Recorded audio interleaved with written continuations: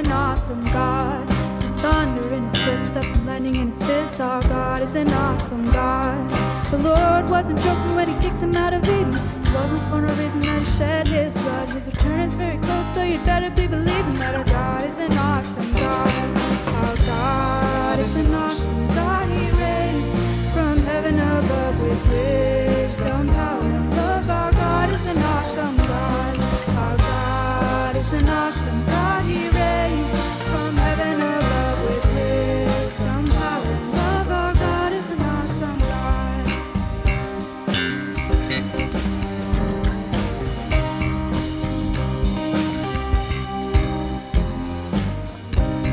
When the sky was starless in the void of the night, our God is an awesome God. He spoke into the darkness, created the light. Our God is an awesome God. Judgment and wrath he poured out in Sodom. Mercy and grace he gave us at the cross. Hope that we have not too quickly forgotten that our God is an awesome God. Our God is an awesome God. He reigns from heaven above with wisdom, power, and love. Our God is an awesome God. Our God is an awesome God. He reigns from heaven above with wisdom, power, and love. Our God is an awesome God. Our God is an awesome God. He reigns from heaven above with wisdom, power, and love. Our God is an awesome God. Our God is an awesome God. He reigns from heaven above with wisdom, power, and love. Our God is an awesome God. Our God is an awesome God.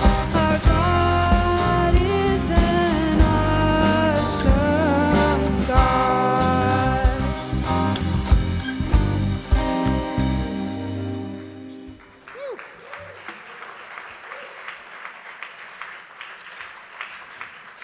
Well, hallelujah and welcome everyone.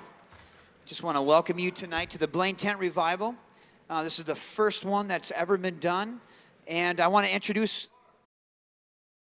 what's that? Praise the Lord, I love it, yeah. Hallelujah. So I want to introduce myself in the worship team here. My name is Craig Dorney. I'm the associate pastor of Fringe Ministries.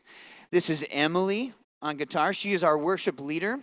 And we have Anna on the keys, Amy on drums, Brett on bass, and Ken on keys here. And yes, very good. Hallelujah.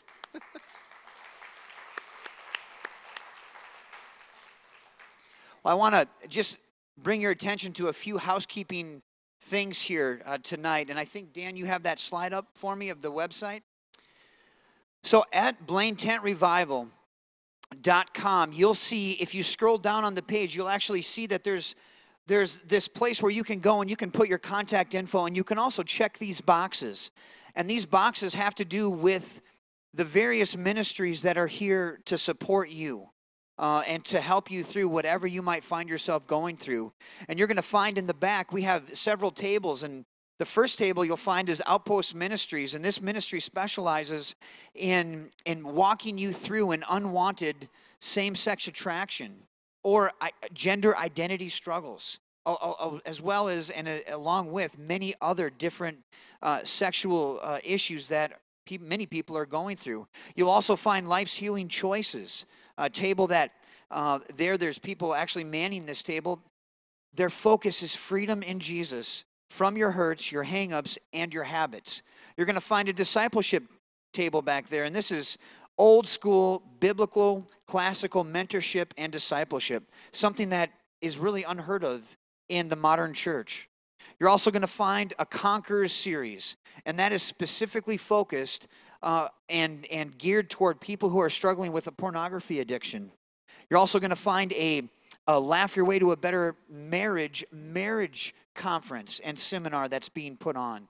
And also you'll find Anoka Community Mission back there as well. And so once we wrap up the revival, I just want you to know people are going to be back there able to answer your questions and walk you through the various things you might need. And so I want to make that very aware to you. And we're gathered here today in the name of Jesus Christ. We believe that we exist We know that we exist for his glory, and he's called us to live a life of honor to him. And so I want to ask you and invite you to join with me as we pray for tonight's event. And we just invite Jesus Christ and his Holy Spirit to be here with us. Let's pray. Heavenly Father, we just come before you and we exalt your holy name. Father, for us, this is so exciting. It's so exciting to be in a place where your glory dwells, in this tent. It's so symbolic of a temporary dwelling of even this life that we live. And we know the truth of your word is this, that this tent at some point is going to wither up and fail. And Father, this part is gone and the next part comes. And so Jesus, we know that what is done in this life matters, and it matters for you. So Jesus, I ask that you come tonight in a mighty way. I ask that you send your Holy Spirit. Father, I pray that you anoint this place and you fill this tent with your glory. Father, we come expecting to see you and to meet with you. Father, to see the hand of our King move and to exalt your name in praise and worship. And so we're here for you, Father, and we give you praise. We're humbled by your love for us. We're humbled by your sacrifice to take away our sins, to provide us with relationship with you. And we don't take that for granted. So Jesus, we pray that you draw near to us tonight as we draw near to you. And may your name be honored and glorified. I ask this in your name, Jesus. Amen.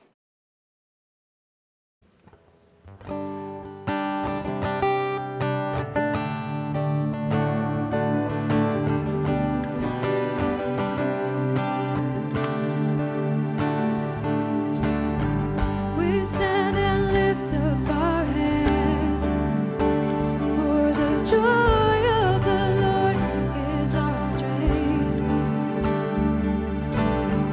We bow down and worship him now. How great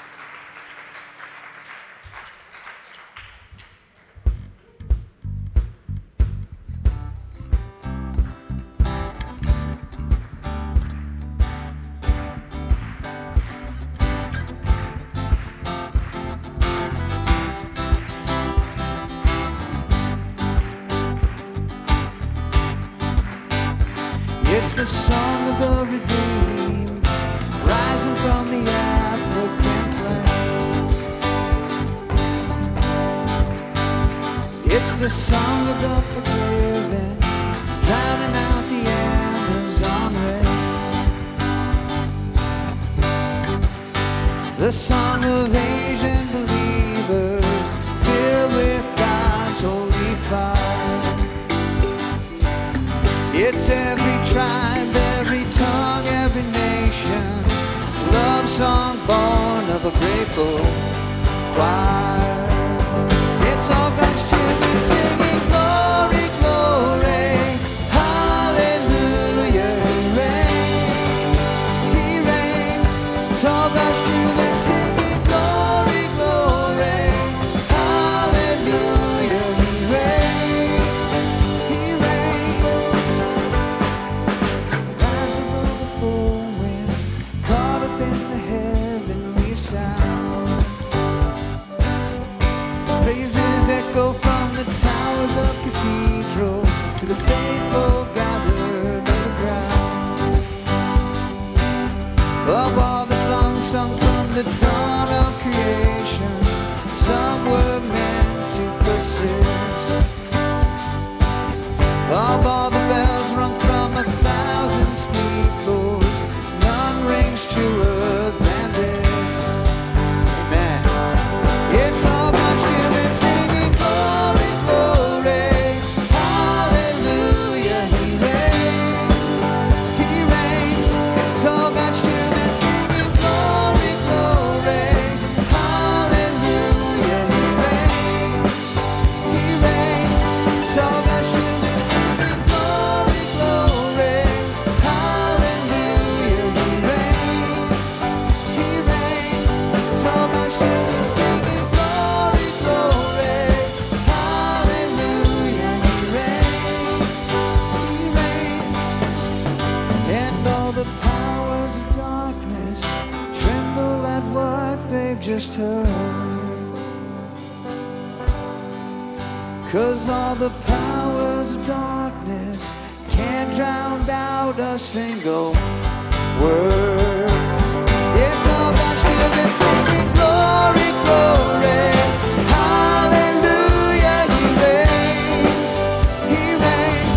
It's all God's children singing glory, glory, hallelujah, He reigns, He reigns. It's all God's children singing glory, glory, hallelujah, He reigns, He reigns. It's all God's children singing glory, glory, hallelujah, He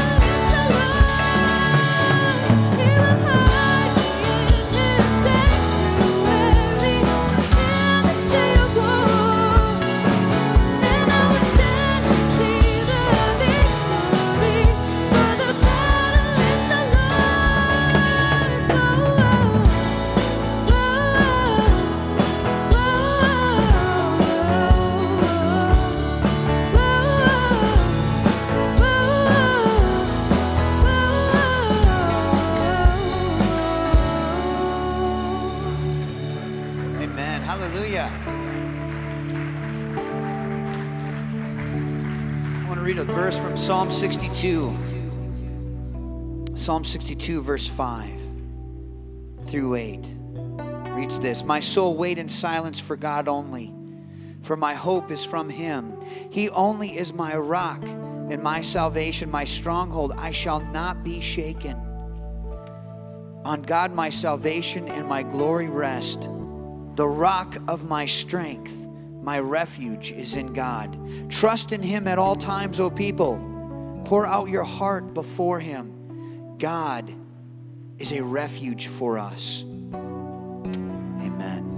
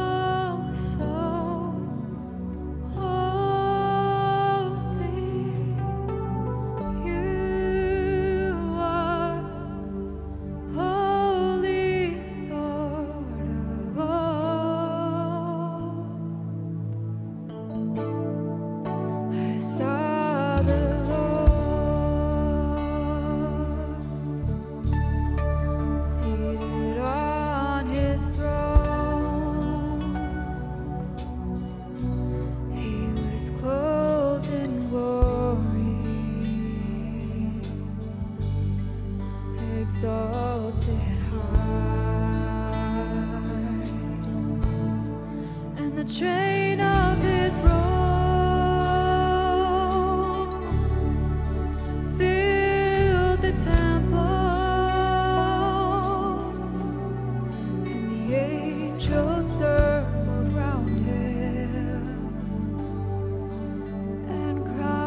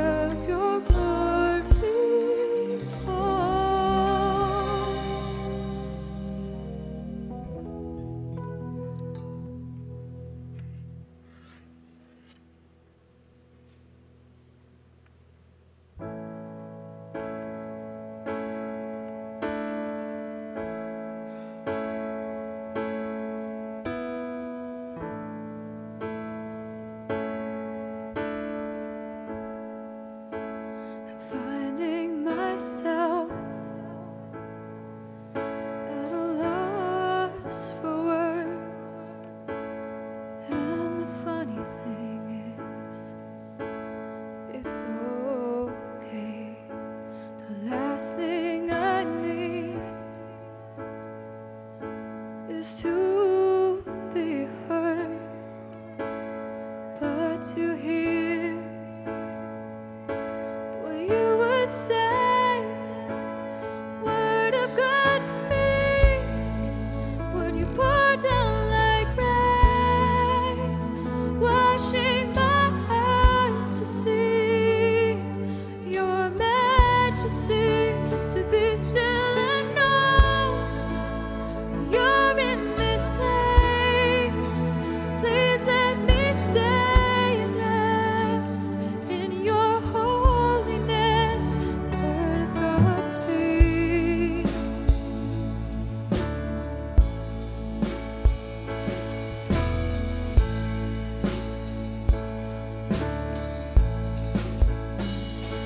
Myself in the midst of you, beyond the music, beyond the noise, and all that I need is to be with you, and in the quiet, hear your voice. Word of God speak.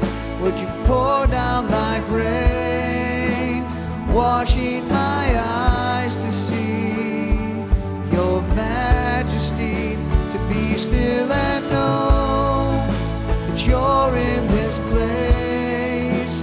Please let me stay and rest in your holiness. Word of God speak.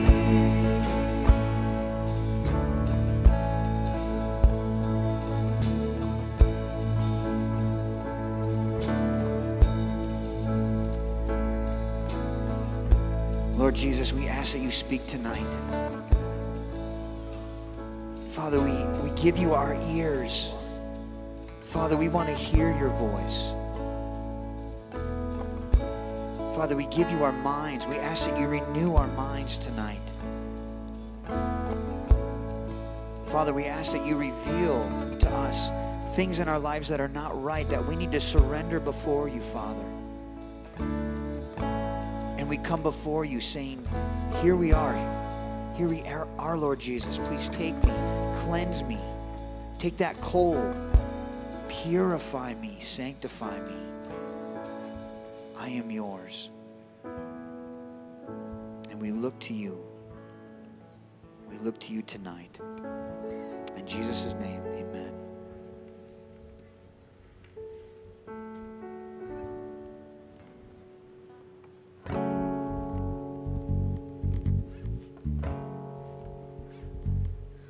Oh, come, behold the works of God, the nations at his feet. He breaks the bow and bends the spear and tells the wars to cease. Almighty One of Israel, you are on our side. We walk by faith in God who burns the chariots with fire.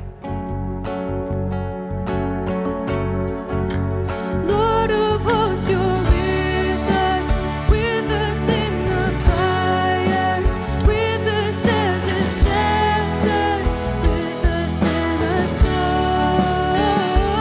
You will lead us through the fiercest battle.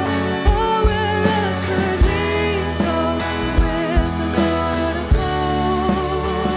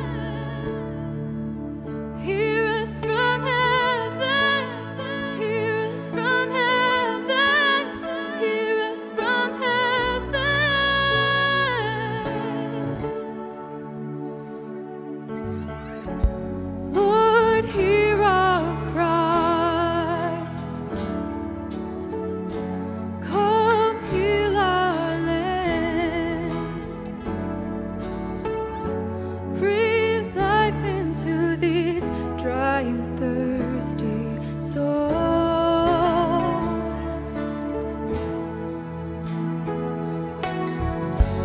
Lord, hear our prayer. Forgive our sin. And as we call on your name, would you make this a place for your glory to dwell? Open the blind eyes, unlock the deaf ears. Come to your people as we draw near. Hear us from heaven, touch our generation. We are your people, crying out in desperation.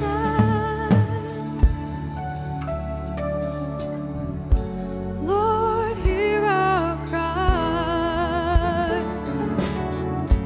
Come heal our land. Breathe life into these dry and thirsty souls.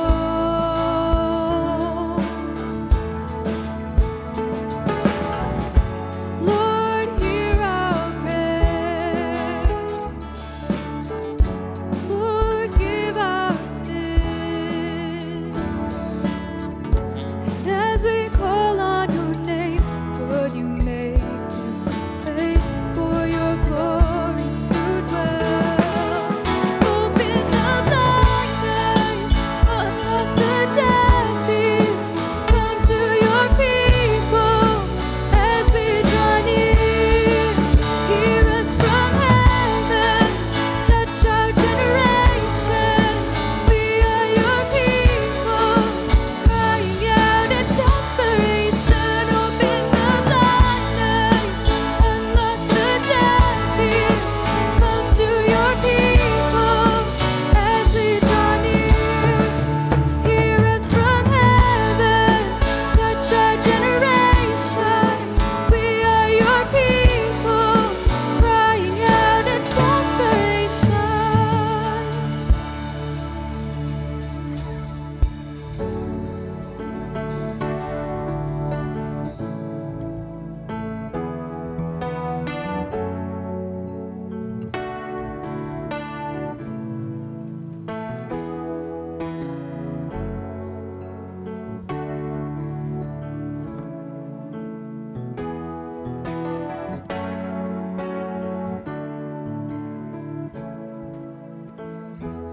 There is power in the name of Jesus. There is power in the name of Jesus. There is power in the name of Jesus. To break every chain, break every chain, break every chain. There is power in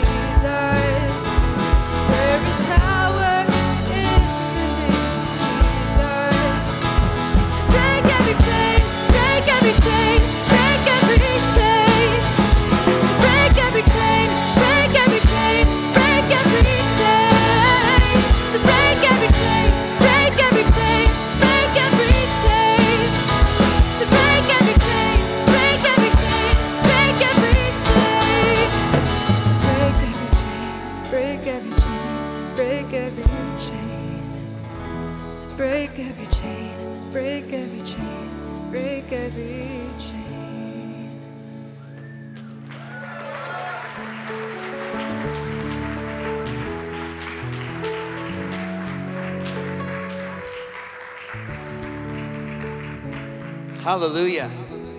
Hallelujah. Hallelujah. Jesus, we come before you and we know, Father, that you have broken every chain. There is no temptation that has overcome a man. It's what your word says, that you haven't defeated. And Jesus, we know that you know the weakness of our flesh. You know that you know everything that we face, and you are empathetic. Father, you're empathetic for what we go through, but Father, you've defeated it.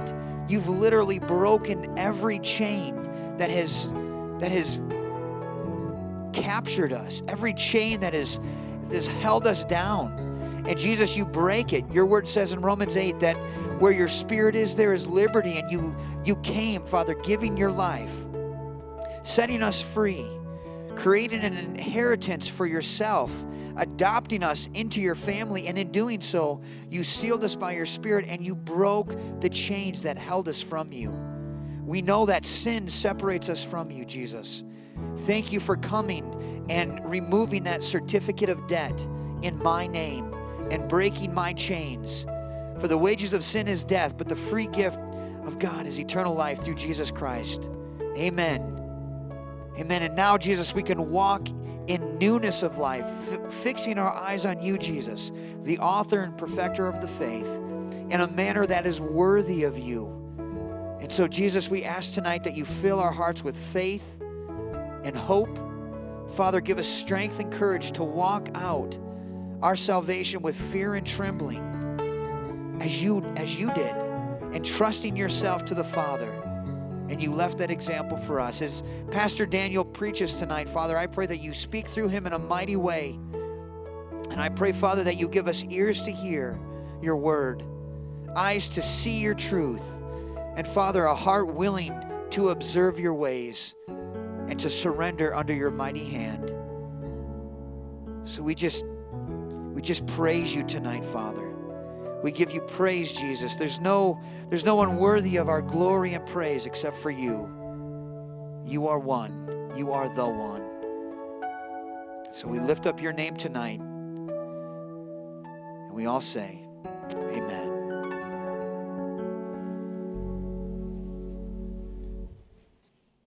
All right. Last night, if you were here, we talked about repentance and how repentance was fundamental. It's a pillar to ignite revival. In fact, the purest definition of revival is, in fact, repentance.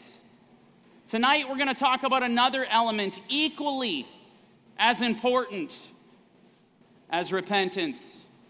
And it's something that has to do with breaking every chain.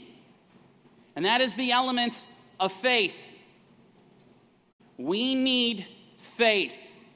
It is absolutely fundamentally critical for this to be successful, for us to get together and actually have real revival, not an emotional high, but a true revival. The Holy Spirit breaks out in power, in mercy, and forgiveness. For that to happen, we need faith. And so tonight, I'm going to effort to build into your faith. This is my strategy. I want to get to the end of tonight, and your faith is not the same as it is right now.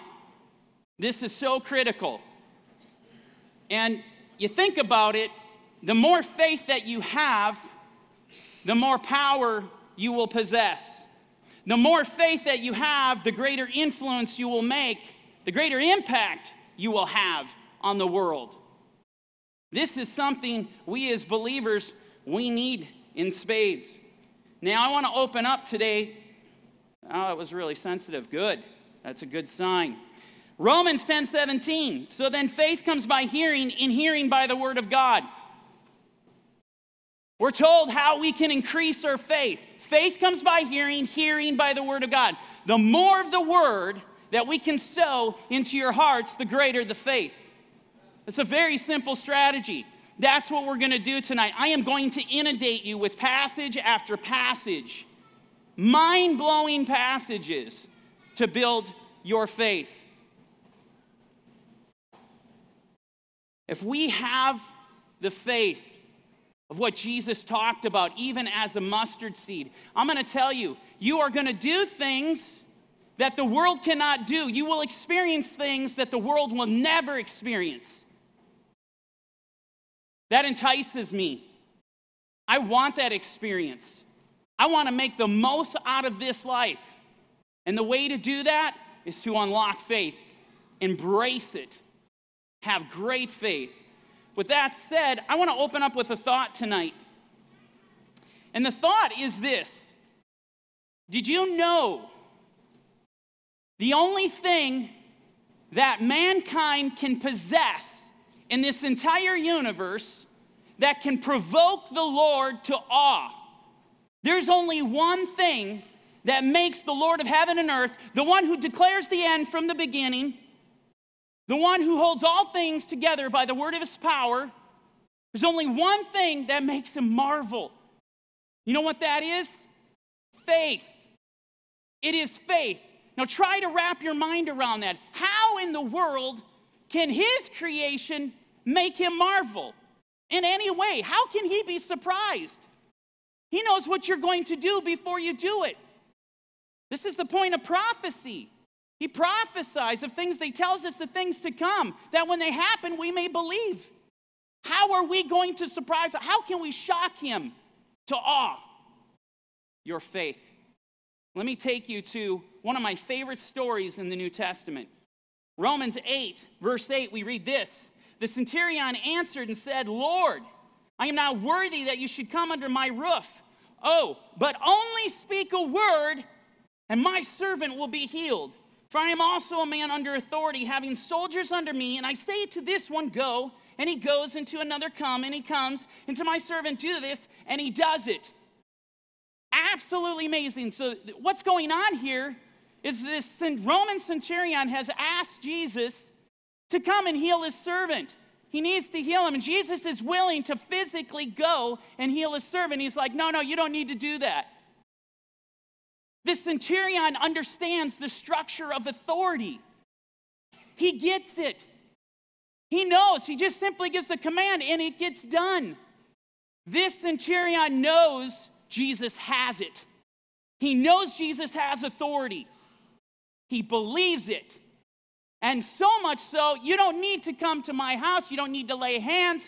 Speak the word. It will be done.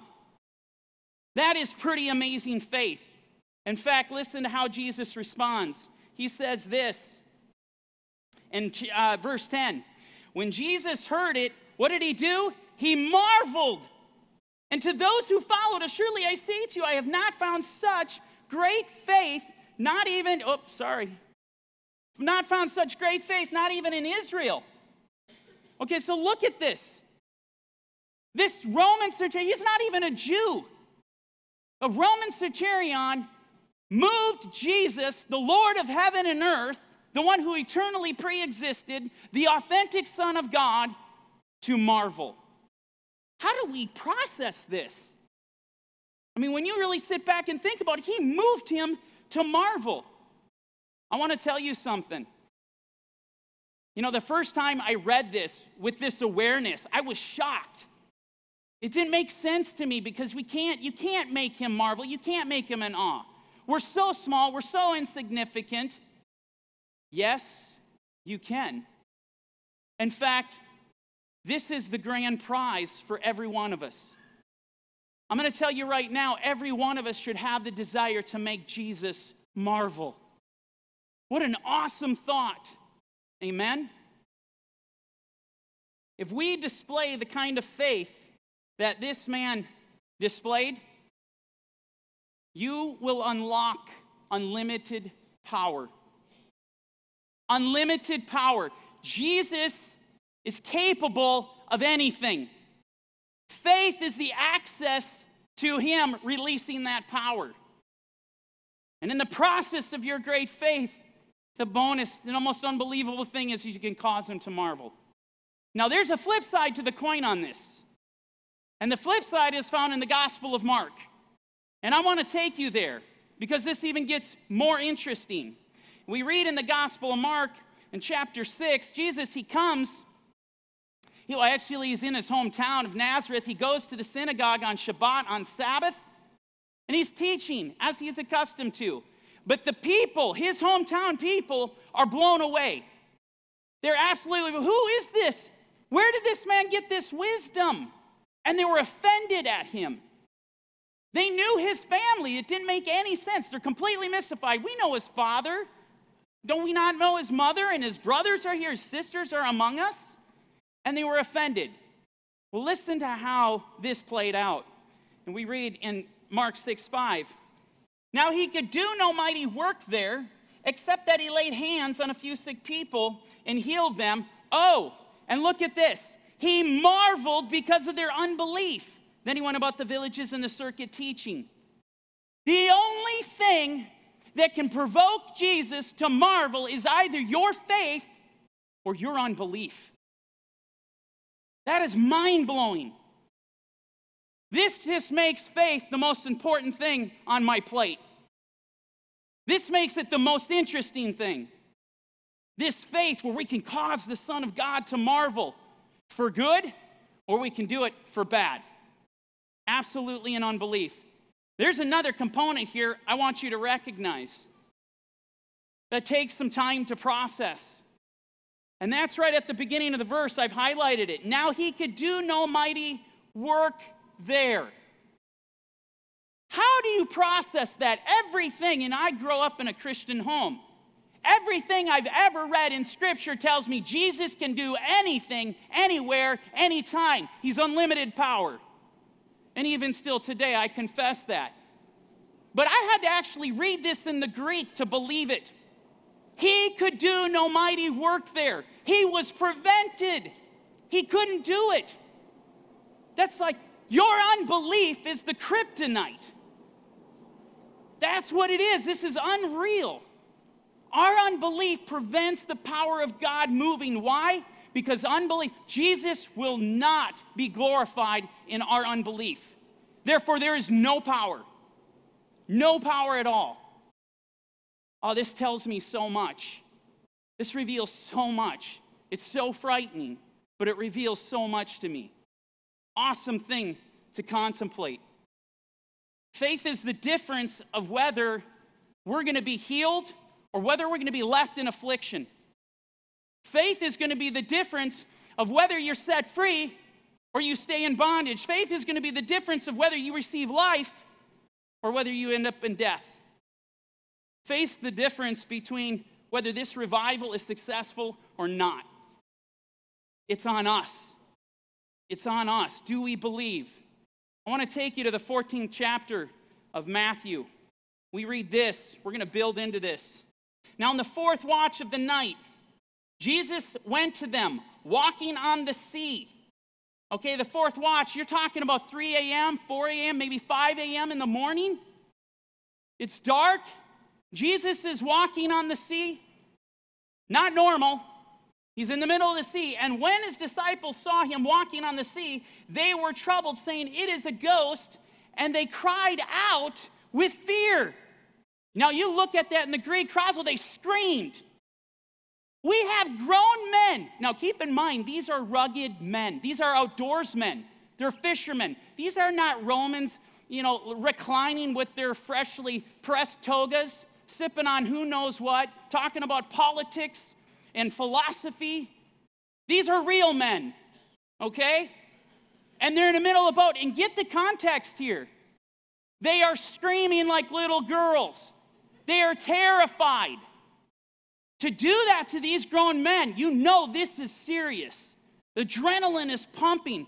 They are witnessing something not only that they have never seen before, they've never even read about. They've never heard about this. And that's saying something because the Jewish people, I just challenge you, look at their history. It's filled with miracles. The Lord parts the Red Sea. The entire nation goes across on dry land. Elijah's raising the dead. Elisha's raising the dead. Unbelievable miracles. Samson being recorded of doing unbelievable exploits in war. They're not unaccustomed to miracles, but they've never heard or seen anything like this in their life. And they're absolutely terrified. So this is the context. And we go on to verse 27. But immediately Jesus spoke to them, saying, be of good cheer. It is I, do not be afraid. And Peter answered him and said, Lord, if it is you, command me to come to you on the water. What? Okay, we're just coming off of, we think we saw ghosts, we're screaming in terror. The adrenaline is still pumping. Jesus lets them know, it is I. And the first thing that comes out of Peter's mouth, Lord, if it's you, command me to come to you on the water. That makes no sense. Because the natural response is, Lord, if it's you, come into the boat. Come into the boat, be with us, please. Peter doesn't do that, does he? He doesn't do that. He does something men wouldn't even conceive. He actually says, I'm going to do something. He proposes, Lord, let me do something no other man in the world has done. What does this tell you about Peter? This is a man that is operating on a completely different level. He is not normal. This man has so much faith, it's mind-boggling. Notice none of the other disciples were petitioning such a request. None of them. Peter doesn't hesitate. You might want to take into consideration why the Lord used Peter in such a mighty way as he did. To the point where he had such an anointing, people are trying to walk into his shadow to be healed. Make no mistake, it's because it's Peter. This is his heart. He has faith. He doesn't even blink. This is an incredible thing.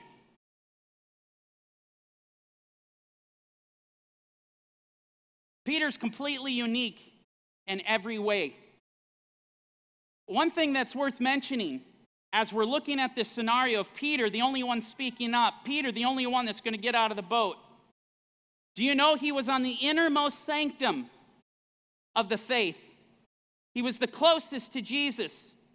Out of all the disciples, Peter, James, and John, they had backstage passes to very special events none of the other apostles were invited to. Matthew 17, the Mount of Transfiguration, only Peter, James, and John were allowed to be there. Go to the Gospel of Mark, Jairus' daughter, she's dead.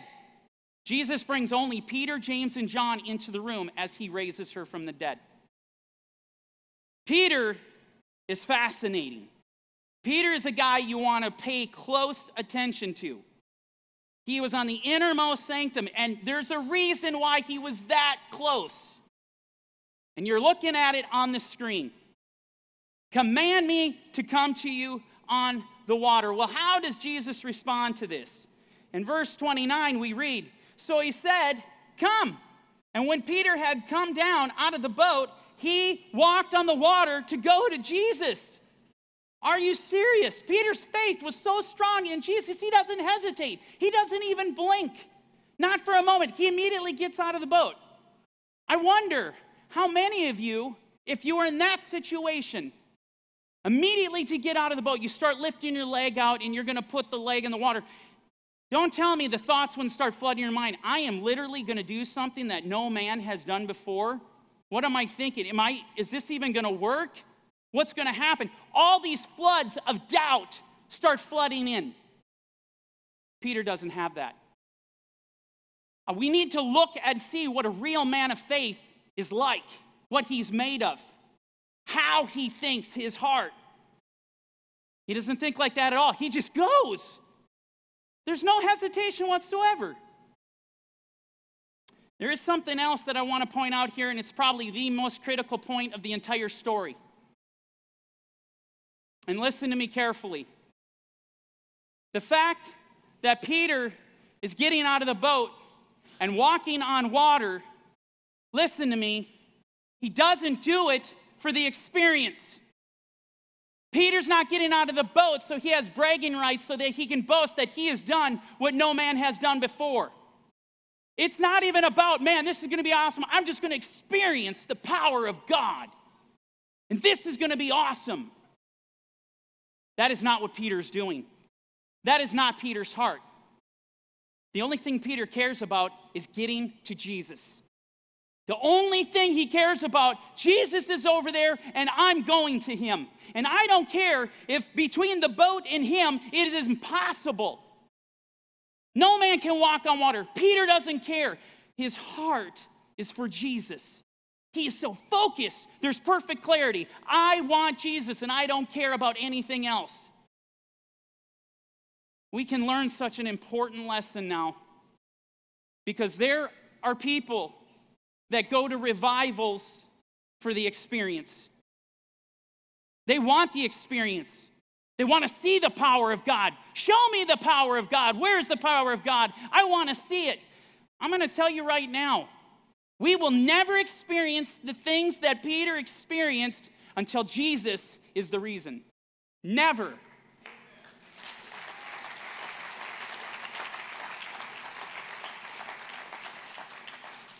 If we lose our focus, even for a moment, I mean, you're starting to pedal, you're starting to troll that line of tempting the Lord thy God. Satan, when he was in the wilderness with Jesus, knew he had great power. Oh, if you're the Son of God, by all means, turn these stones into bread. You have the power to do it, just do it, just manifest it. That wasn't enough. He took him up to the exceedingly high mountain, or to the cliff, and said, listen, if you're the Son of God, cast yourself over. Just do it because you know your angels are going to give charge over you. Show me your power. This is what the enemy does.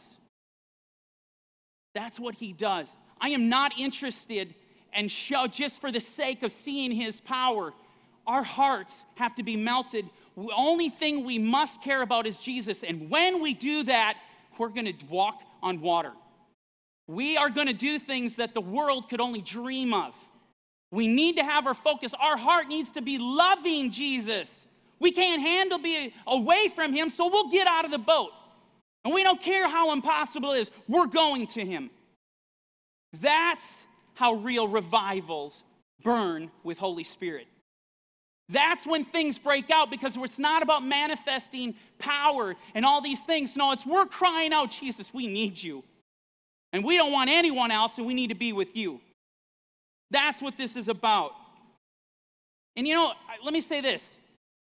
And I think this is important so you understand Peter's character. This is his pattern. This is Peter's life.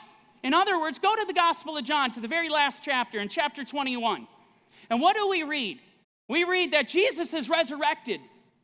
And he's making an appearance, and he's on the shore. But all the disciples, they're out in the boats, and they're fishing. And Jesus yells out, do you have any food? And they're like, no, we've caught nothing. He says, yeah, throw the net on the other side. They couldn't even pull it in. And one of the disciples said, it is the Lord. The second, go read it. The second Peter heard that it was the Lord, he jumped out of the boat and got in the water. You know what's interesting? He didn't walk on water. He had to swim and run into shore. He only cared about Jesus. He knew he was on the shore. Guess what? Where the other disciples were?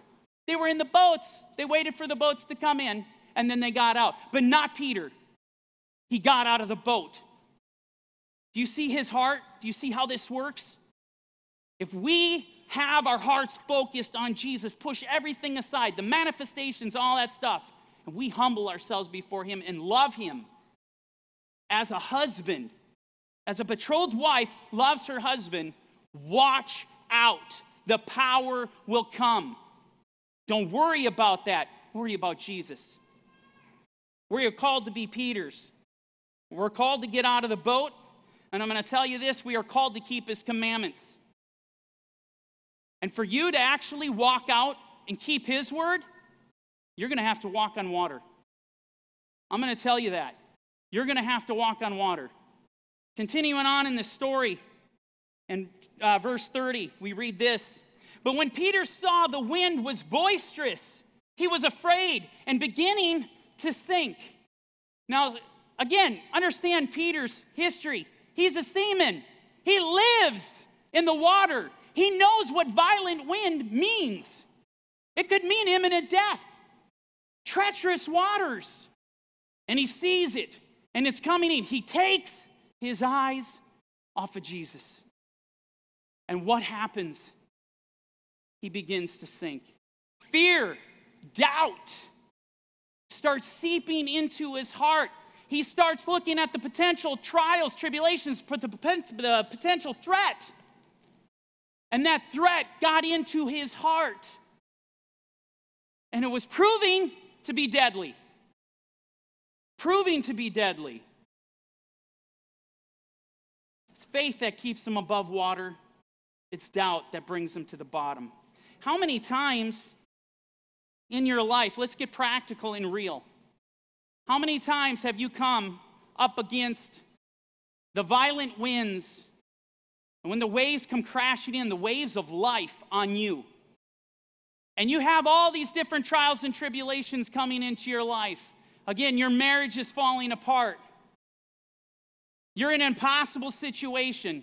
Maybe your family unit's falling apart. Your finances are in a shambles. You're up against all these things.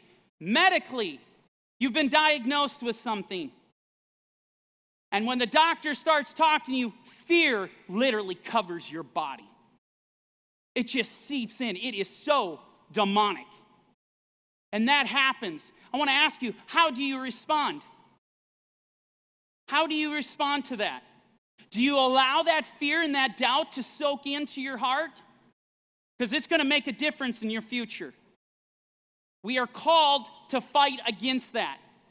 This is why Paul says in Ephesians, he says this in Ephesians 6:14, stand therefore having girded your waist with truth, having put on the breastplate of righteousness, and having shod your feet with the preparation of the gospel of peace, but above all things, taking the shield of faith with which you will be able to quench all the fiery darts of the wicked one. Every time people start sowing death into you, speaking death over you, even unintentionally, they're not meaning to, but they're speaking. Life and death is in the power of the tongue. And they're speaking death over, and all that happens is you get this plague of fear, this plague of doubt. And it just creeps in, and it crushes you. You begin to crumble.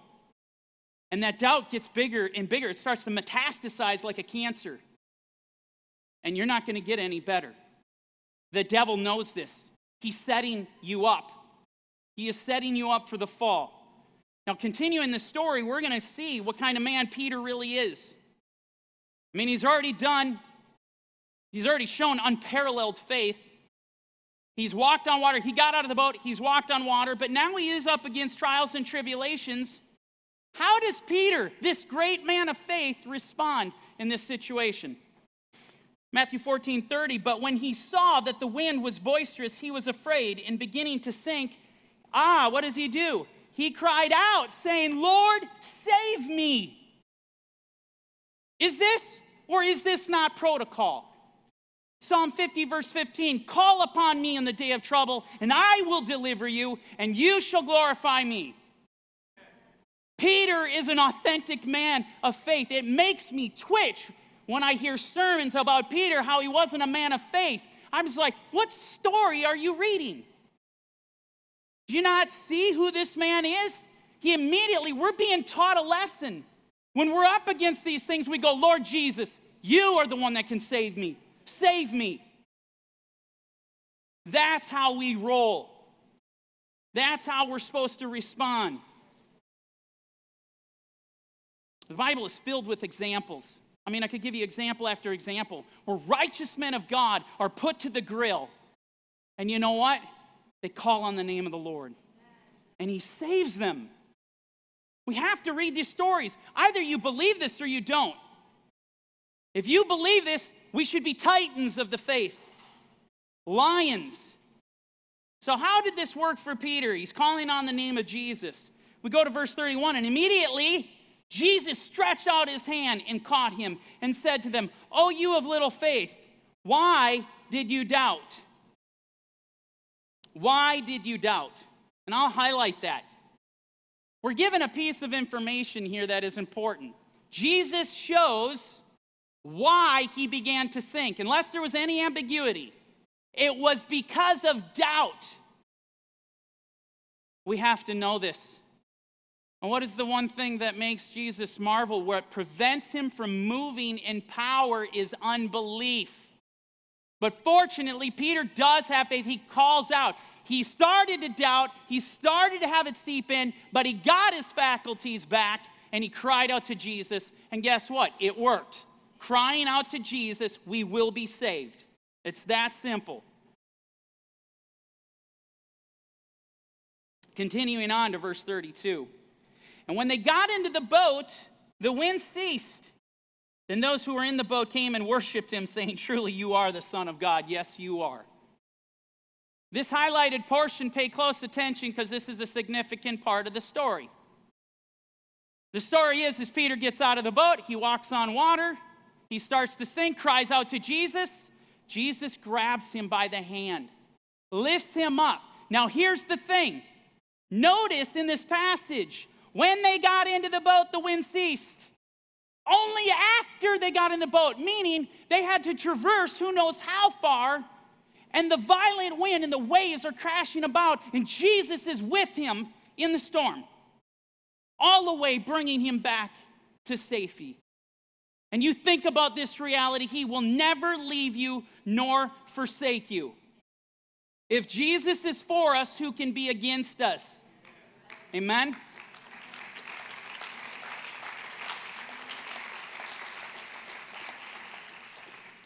Isaiah 41:10, "Fear not, for I am with you. Be not dismayed, for I am your God.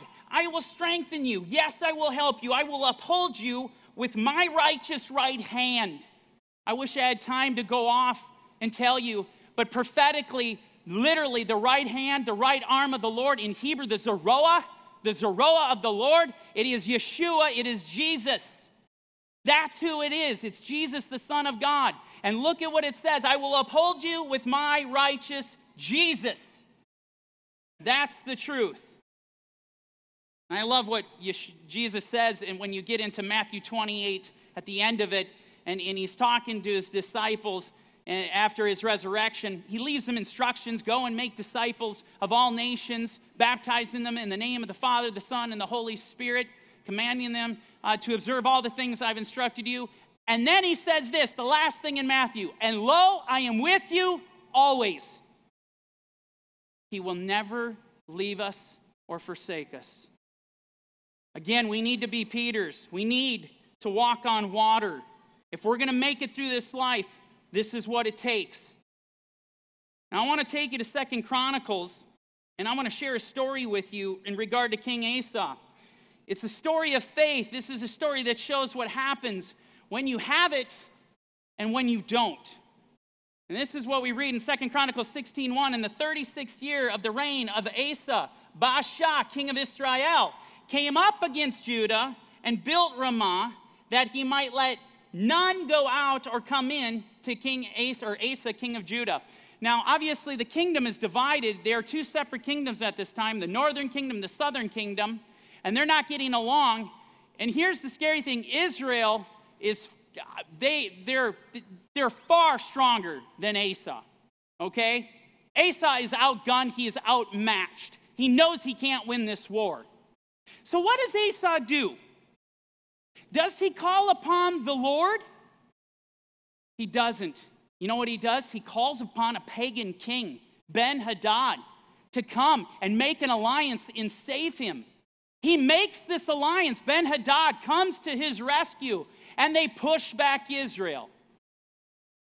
And it would seem that, you know what? Asa's thinking to himself, man, I took care of this problem. I solved this problem, and everything's okay now.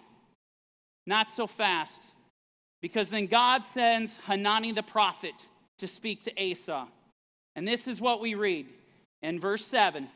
"And at that time, Hanani the seer came to Asa, king of Judah, and said to him, because you have relied on the king of Syria and have not relied on the Lord your God, therefore the army of the king of Syria has escaped from your hand." Asa,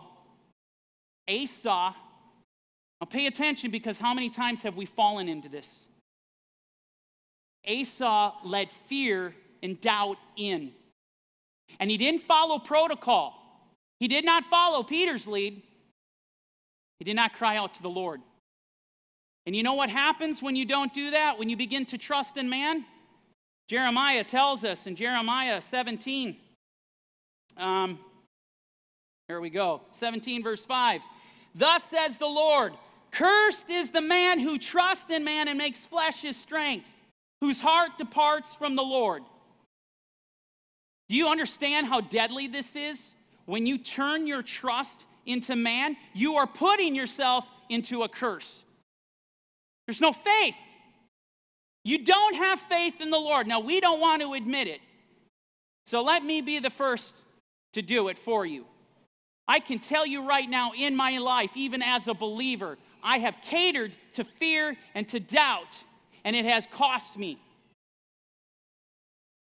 And it can cost us everything. We cannot afford to do this. We cannot afford to fall under curse. Things are not going to go well for you if you begin to put your trust in man and make flesh your strength.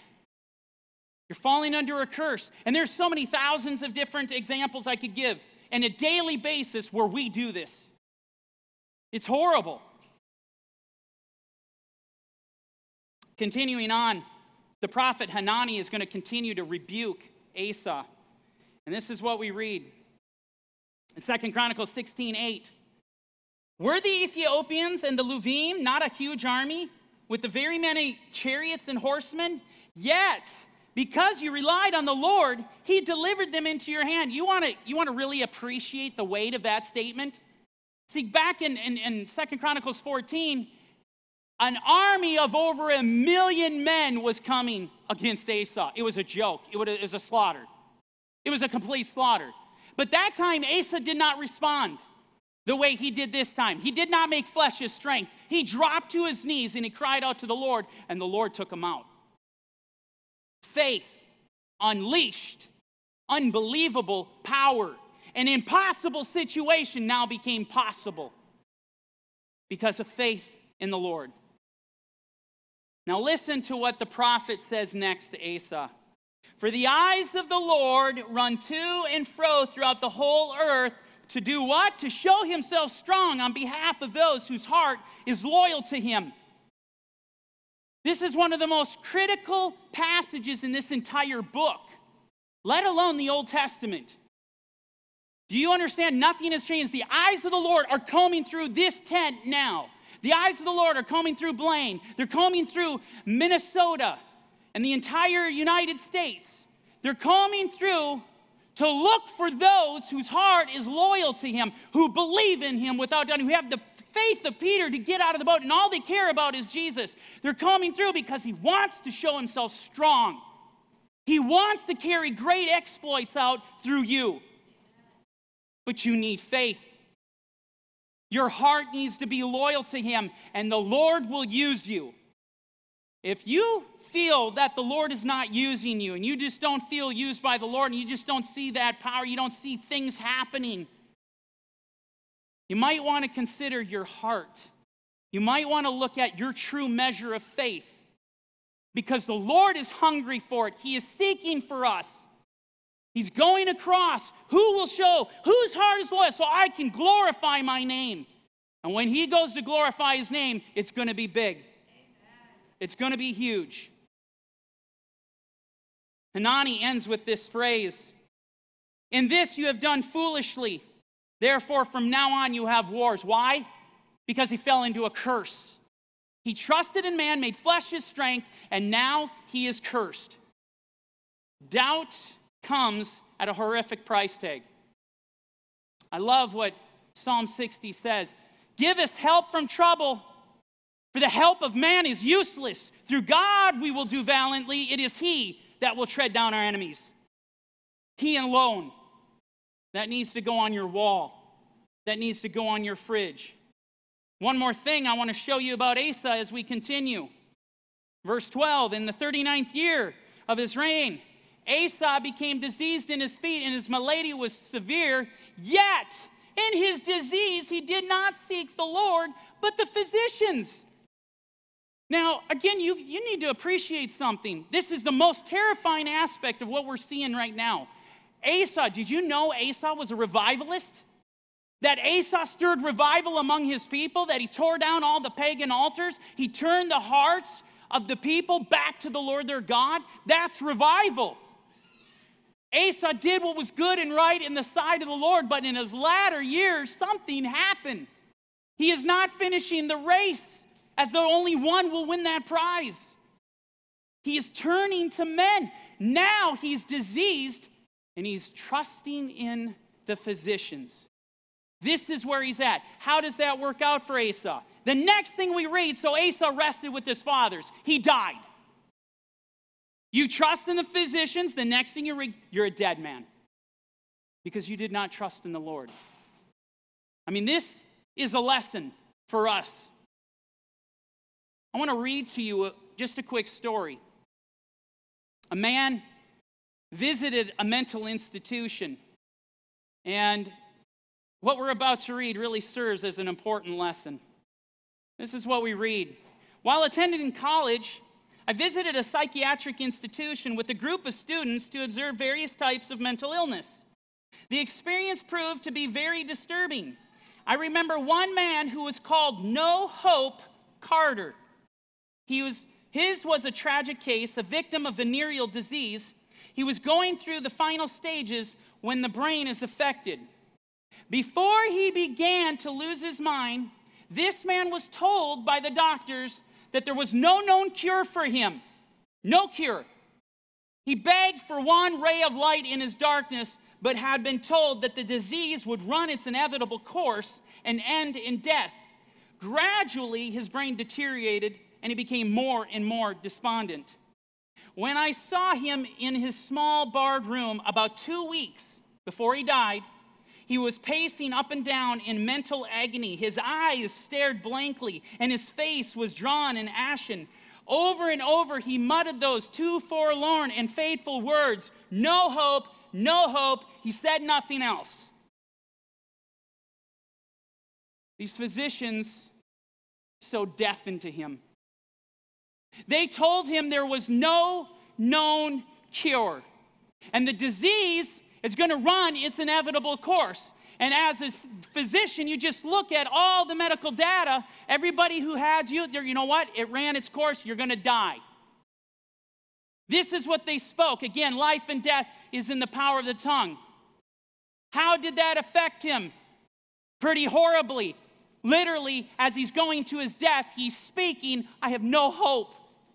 I have no hope. Total death being spoken. They're sowing death in it. Let me be clear on something. For us to say that there is no cure, that any disease is incurable, is to say Jesus hasn't risen from the dead. That's what it's to say.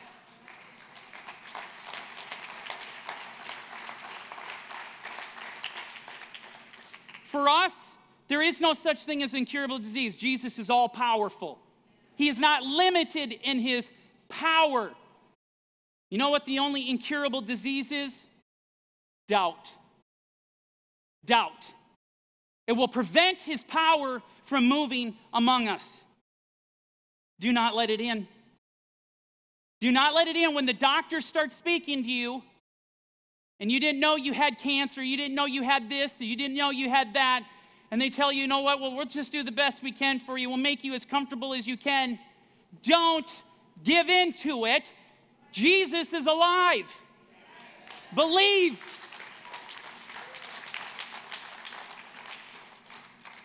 I want to take you to the Gospel of Mark, and I want to show you the beauty of Jesus, the power of Jesus. In Mark 9:21, we have a situation of an epileptic. And Jesus asked his father, how long has he been happening to him? And he said, from childhood. And often he has thrown him both into the fire and into the water to destroy him. Oh, but if you can do anything, have compassion on us and help us. Look at that. If you can do anything. I'm going to say it again because you're going to need it. If you can do anything. Well, how does Jesus respond? He responds this way. If you can believe. If you can believe. Jesus put it on him. The man comes to him and says, man, if you got the power, help me out. He's like, no, stop. Do you believe? Pay attention, because Jesus is putting this on us. If you believe. And then he says, all things are possible to him who believes. Nothing is incurable. No situation that you say is impossible. No, it is not impossible. It is not. So how does the father respond to Jesus' statement? And this is what he said. Immediately the father of the child cried out and said with tears, Lord, I believe. Help my unbelief. It's a beautiful statement. He begins with, I do believe. Man, but if there's a shred of unbelief, help it. Do you know the apostles asked Jesus for the same thing? Lord, Luke 17, Lord, increase my faith. We want more faith. You know why? Because they knew where the power was. They knew where the power was. The power lies in our faith in Jesus Christ, period. Moving forward to the Gospel of Luke. Now a woman having a flow of blood for 12 years, who had spent all her livelihood on physicians and could not be healed by any. 12 years this woman has been afflicted, and she has seen every doctor possible, and she is left penniless. All her savings, everything she had, is given to the doctors. I want you to think about the reality of that and what that would do to your psyche. What would this do to your faith? Year one goes by, you've been trying immediately, you're trying to do this, you're seeing this doctor, and this doctor says, this might look promising. I guess not. 2, 3 years go by, you see another couple doctors, this doctor says, I think I can work with you. I think I got something. This woman gets her hopes up. I think there's hope here. Only to find out, I'm sorry, we can't do anything for you. Year 4, year 5, year 6 goes by. Same thing happened again. She has hope. She's looking. Can you help? I thought we could, but we can't help you. What does that do to you?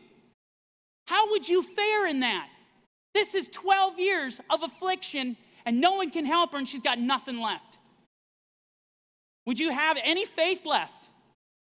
Well, here's what's amazing about this woman. Despite all the failures she had, she heard about Jesus, and she knew he had the power to heal her. She knew it. She believed it so much, she said in her own heart, all I need to do is go forth and touch his garment. That's all I have to do, and I will be healed. After all these failures, after everybody got her hopes up and then dashed them to pieces, she didn't even doubt. So what happens? We go to verse 44. She came from behind and touched the border of his garment, and immediately her flow of blood stopped. Exactly what she believed in her heart, that is exactly what happened. And we move on. Verse 45, and Jesus said, who touched me? When all denied it, Peter and those with him said, Master, the multitudes throng and press you, and you say, who touched me?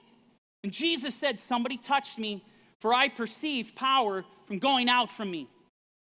Now, we're given critical information in this passage.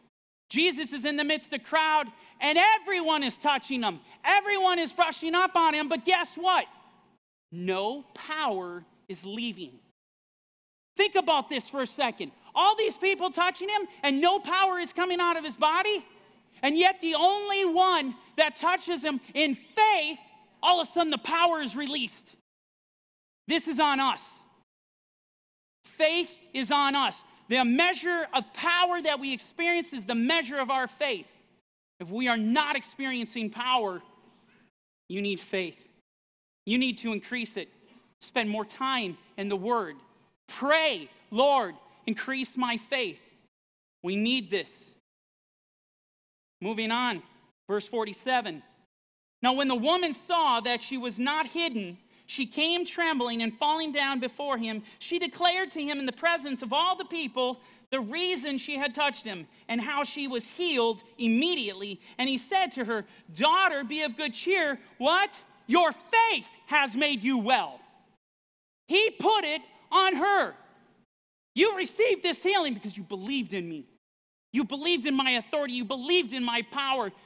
You believed in my compassion, my mercy. I'm going to give you one more example. Going to Matthew 9:27. When Jesus departed from there, 2 blind men followed him. crying out, saying, Son of David, have mercy on us. And when he had come into the house, the blind men came to him. And Jesus said to them, do you believe that I am able to do this? He puts it on them. He doesn't heal them. He says, do you believe I can do this? And they said, yes, Lord. They said, yes. So what's he do? Then he touched their eyes, saying, according to your faith, let it be to you. According to your faith.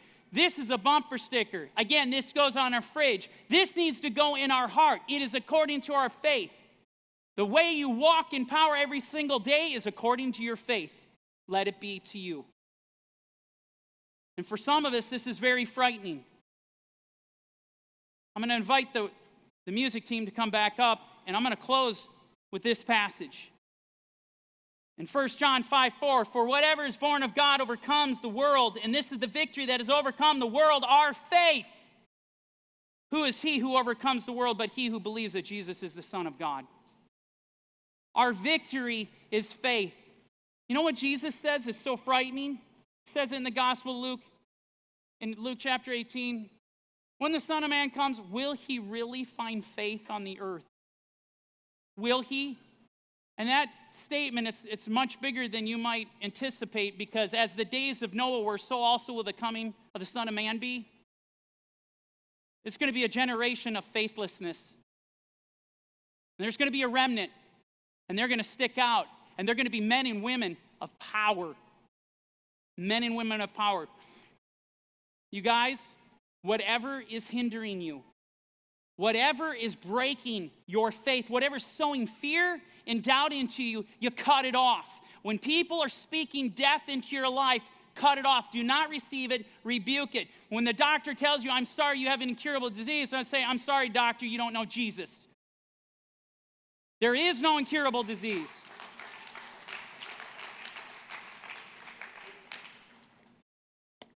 I'm going to close in prayer. And we're going to have the worship team do a song. And as they play, if you need prayer, you need to come forward. If you need to repent, you need to come forward. You need your sins forgiven. You need to come forward. If you need to confess that you have been faithless, despite him being faithful, you need to come forward. We need to get right. We need to get radical for Jesus. We need to seek. If there's things in your life you have been seeking more than Jesus, get it right tonight. Today, if you will hear his voice, do not harden your heart, as in the rebellion, as in the day of trial in the wilderness, when the fathers tested me and tried me, though they saw my work. This is the day to do this. So as the worship team gets into worship, I just invite you down. Abba, Father, we give you praise and glory for sending your Son, Jesus the Messiah, in whom there is life, there is forgiveness, there is hope, there is power, there is healing, there is redemption. I say these words because I believe them. I confess it. Lord, I pray that you increase these people's faith, Lord, more than a mustard seed, so that they can speak to the mulberry tree to be ripped out by the roots and to be planted into the sea, and it would obey him. But not just to display power for power, but only for your glory. Only to glorify your name, Lord. We ought not to look for the manifestations and power. What we need is to love you, to seek ye first you. I pray this happens, Lord. I pray the people that need to get right with you tonight make it happen. And I pray this in the mighty name of Jesus. Amen.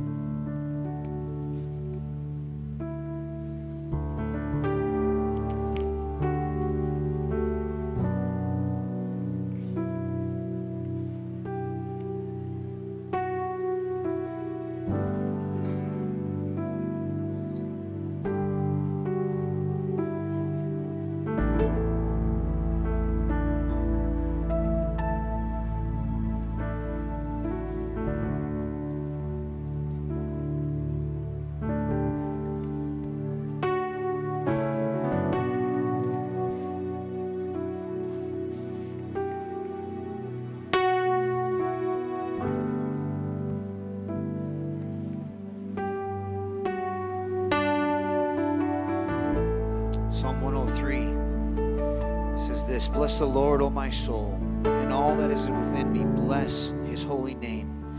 Bless the Lord, O my soul, and forget none of his benefits." I read this and I think, I have forgotten some of his benefits at various times in my life.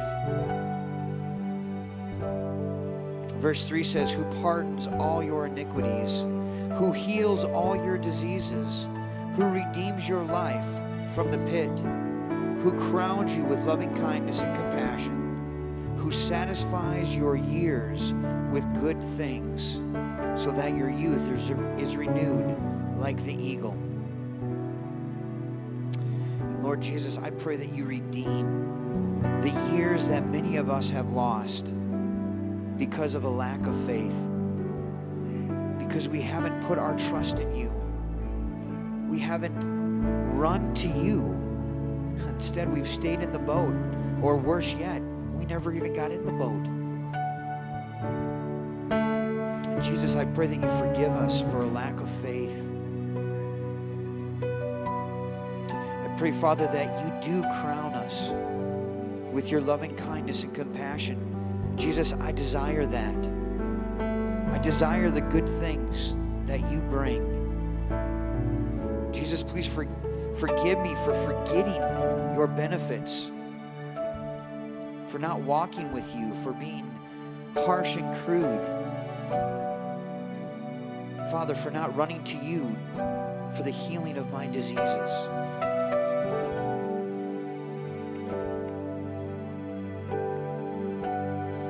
Jesus, that carries right on into anger. Where does anger come from? It comes from fear, expectation not being met, ultimately not trusting in you.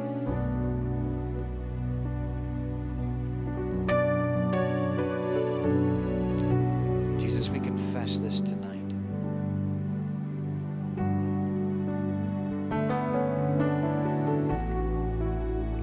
That in a lack of faith, we have let unwholesome words proceed from our mouth.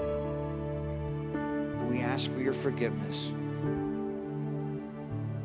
We ask that only words that are good for edification according to the need of the moment will proceed from our mouths, so that those who hear it will receive grace.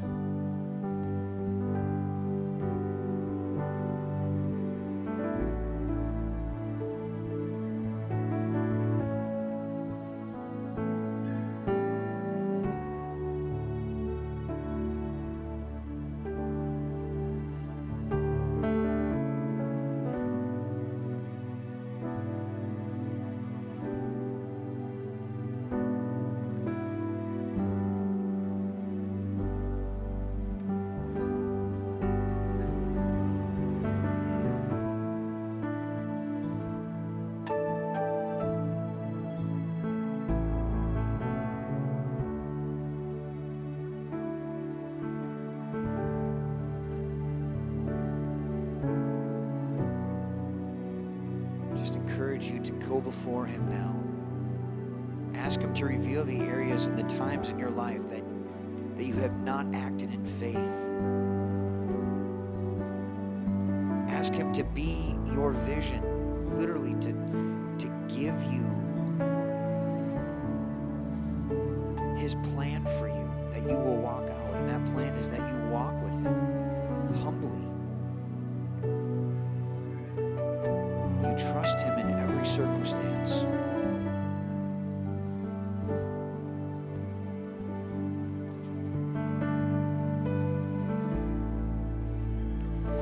Jesus, we confess that we've oftentimes acted out of our own selfishness. And we're reminded of what your word says in Philippians chapter 2.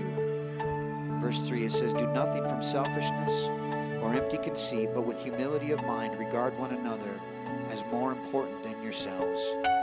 Do not merely look out for your own personal interests, but also for the interests of others. Have this attitude in yourself, which was also in Christ Jesus." Jesus, please forgive us for that. Please forgive us for the times we've acted selfishly, not considering those around us. not being loyal to what you've called us to be.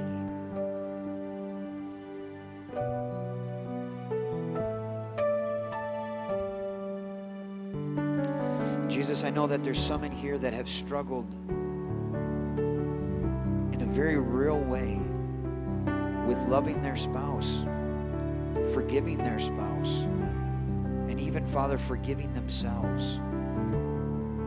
And I ask and pray, Father, that you remove the fear from within them. And if you can forgive and deliver King Manasseh, Jesus, you can heal and forgive each one of us. If you can, because King Asa went before you and pleaded the case of the million-man army coming for him, and by your mighty hand you delivered him, you can deliver us. If King David could act so wickedly in your sight, and yet when he repented, you received him, Jesus, you will receive us.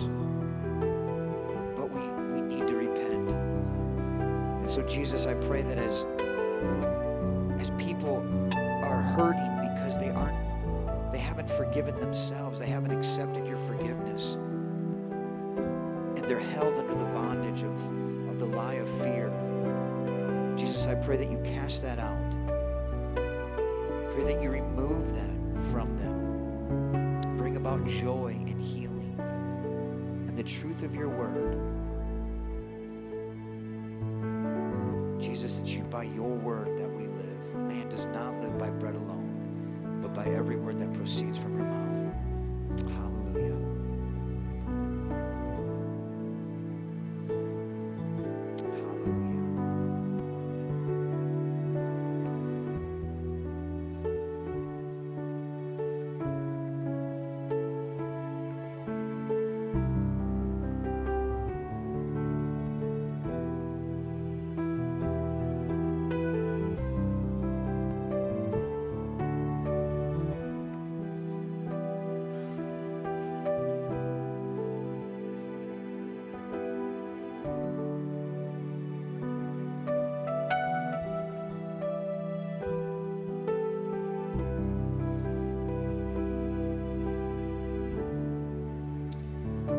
Ephesians 4:28 says, "He who steals must steal no longer, but rather he must labor, performing with his own hands what is good, so that he will have something to share with one who is in need."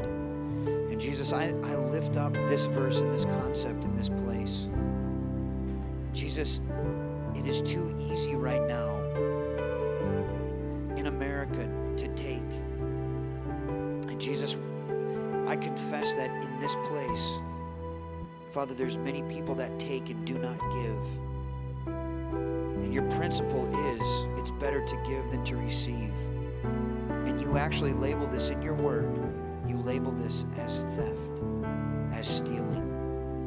And Jesus, I just pray for conviction in this area, that you move. There may be some here tonight that have stolen, that have gone out and used the system in an evil way, and have actually taken away something that wasn't actually yours or theirs. And so, Jesus, I pray that you bring them to yourself and that you set them free, and may they be encouraged to make it right, which is right in your sight. And that brings honor to them and it glorifies your name.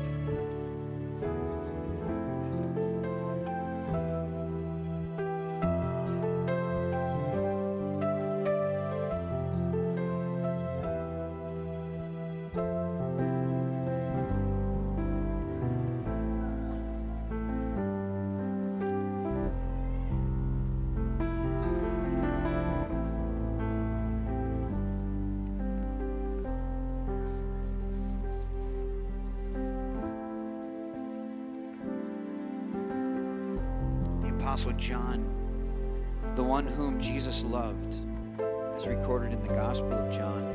In 1 John chapter 4, he wrote this: whoever confesses that Jesus is the Son of God, God abides in him, and he in God. We have come to know and have believed the love which God has for us. God is love, and the one who abides in love abides in God, and God abides in him. By this, love is perfected in us, so that we may have confidence in the day of judgment. Because as he is, so also are we in the world. There is no fear in love, but perfect love casts out fear, because fear involves punishment, and the one who fears is not perfected in love.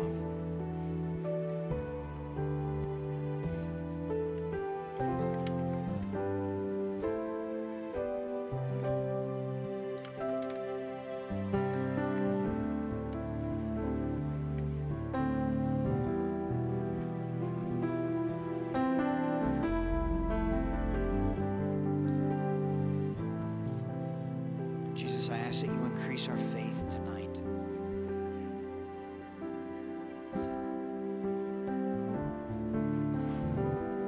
Father, faith keeps us above the water, and our doubt and our fear, when we take our eyes off of you, we sink. And it's happened time and time again. Father, I want to pray for anyone who is struggling with unbelief tonight, anyone who is battling fear. In the name of Jesus, I just pray his love over you, that his love, his perfect love, would cast out all of your fear. Fear does not own you. Fear is not your master. In fact, in the book of Romans chapter 6, Paul says that sin cannot be master over you. And when we fear, we run to men, as King Asa did. We run to what is not you, but your perfect love casts that out. And so, Jesus, I just pray over this community tonight, your perfect love which casts out all fear. And I pray tonight that your peace that surpasses all understanding, as fear is confessed and faith is increased, I pray that your peace would fall over this body in a mighty way, and your people would be encouraged, and they would come to you. They would return to you. They would cry out to you. And Father, you would heal their diseases. You would heal them. And you would clothe them with your crowns. And you would bless them. And you would minister to them like only you can. Like only you can, Jesus.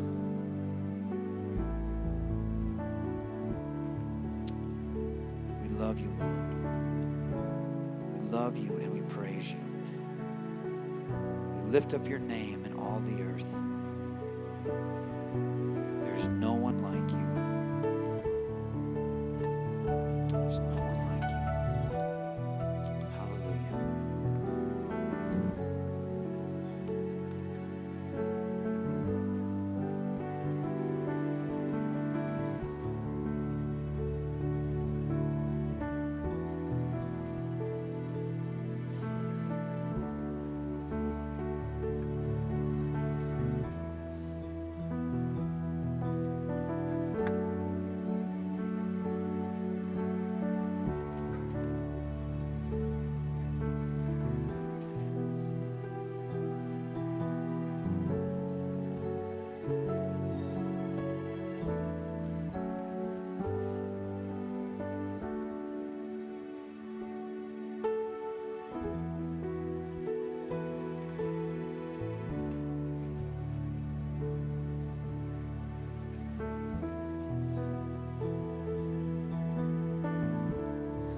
Sing an old praise song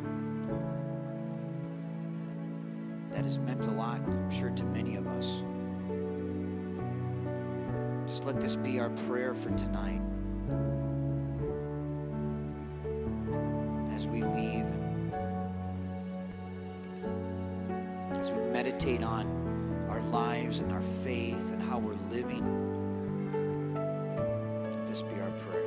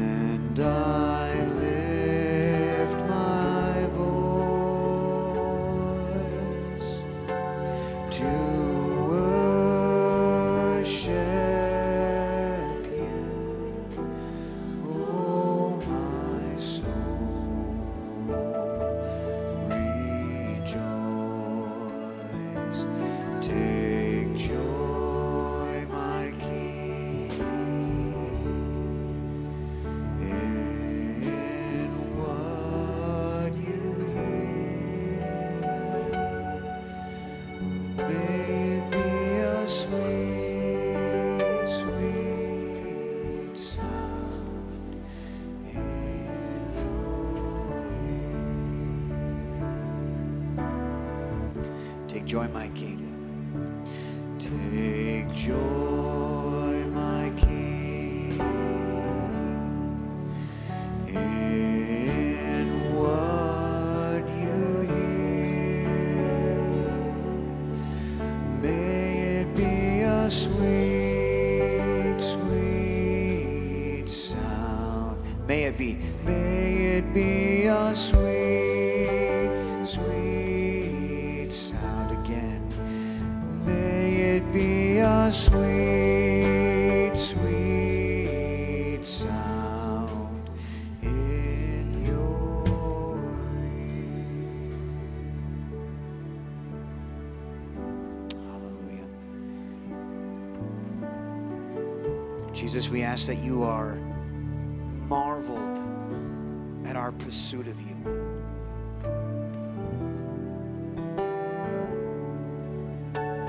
So many things to be said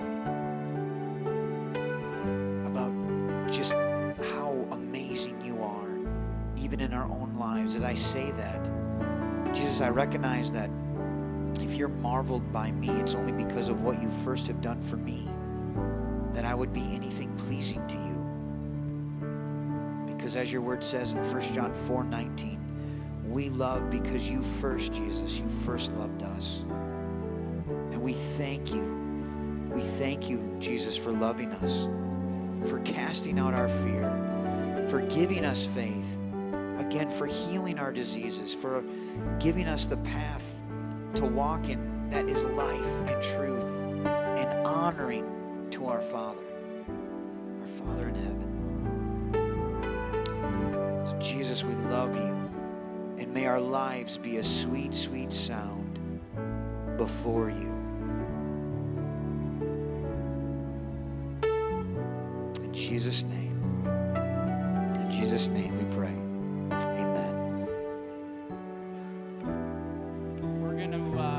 We're gonna just have the worship team they're just gonna do praise and worship. You're welcome to stay and praise and worship as long as you want.